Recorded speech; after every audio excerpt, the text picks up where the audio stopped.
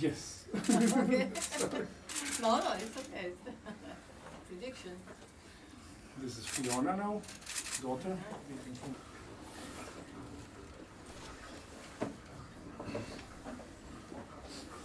Znači, veleposlanici Kraljevine Maroko. Posebno nam je drago što je iznimno simpatična gospođa Marrakchi ovdje s nama. Drago nam je da je i Kent opet prognozirao pobjedu vatrenih. Ima dosta kontroverzije u javnosti oko njegovog zadnjeg izbora, ali onog prvog marokanskog, ja sam razgovarao s Kentom i Kent kaže ja ne mogu protiv sudačkih nepravdi, a i srce tuče za vatrene, tako da se nadamo da će i ovaj njegov današnji izbor, da je u pravu i da Kent zna, a Kent zna. Hvala. That can keep some interest for children or even for grown people. So I see the game is fair. We saw the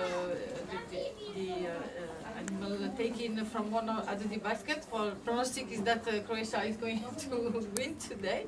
Well, on my part, I'm very happy. I find myself a very privileged position because in this World Cup, Moroccan team and Croatian team have played twice, or will play twice together. They have played the first match, they were in the same group.